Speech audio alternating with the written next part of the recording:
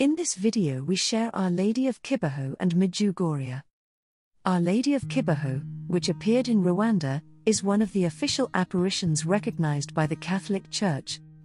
And there are relevant similarities with Medjugorje. Let's delve into these aspects. Father René Laurentin, one of the most respected mariologists, in his book has collected over 2,000 extraordinary interventions of the Madonna. Of all these apparitions, the Church has officially approved only 15, and 2 others are recognized as de facto.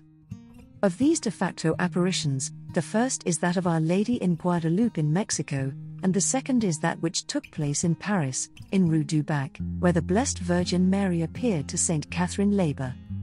In this second apparition, the bishop, in a pastoral letter, granted authorization for the use of that medal, the Miraculous Medal, whose minting was requested by the Madonna. For the apparitions of Guadalupe, the bishop, while not publishing a decree, had a chapel built in the place indicated by the Madonna.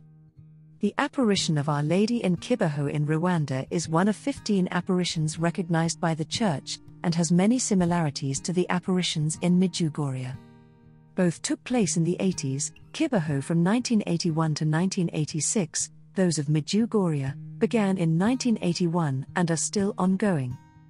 In both cases the apparitions of the Virgin were very numerous.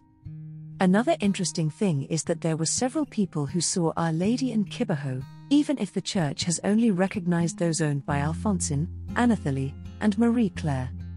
As in those of Medjugorje, there were apparitions to several visionaries at the same time. In Kibeho, in some visions Our Lady foretold the war, and the seers saw terrible scenes of killings and massacres, which then took place, some years later. Likewise, also in Medjugorje Our Lady invited us to pray for peace. And war broke out in the Balkans 10 years after the apparitions began. Finally, in her massages, the Virgin Mary who appeared in Kibeho, also recognized as the Virgin of Sorrows, insisted so much on 3 things: prayer, fasting and conversion. As Our Lady in Medjugorje suggested and still suggests after 37 years. The world is plagued by wars, killings and genocides. Mary, in her apparitions, suggests using the rosary as a weapon to fight these evils. Visionary Lucy of Fatima said that there is no problem, material or spiritual, national or international, that cannot be solved with the rosary and sacrifices. Fasting should be considered among the sacrifices. Padre Pio called the rosary his weapon, the most powerful weapon with which we can defend ourselves in battle. From the earliest days of the apparitions in Medjugorje, the Queen of Peace invites us to pray, to use the rosary, as she did on August 13, 1981, saying, "Pray the rosary every day. Pray together." When going to Medjugorje or any Marian shrine, one of the things pilgrims buy is a rosary. Buying the crown is only the first step, the important thing is to start reciting it every day.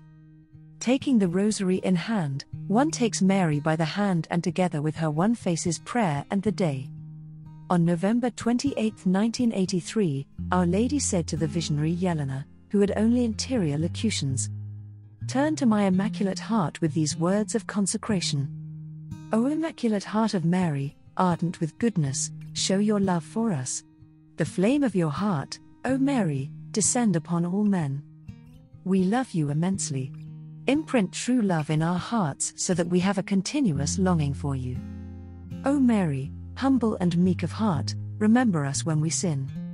You know that all men sin. Give us, through your Immaculate Heart, to be healed of all spiritual sickness. Grant that we can always look to the goodness of your motherly heart and that we convert through the flame of your heart. Amen." Thank you for supporting my channel. May God bless you and keep you. Our Lady, Queen of Peace, pray for us.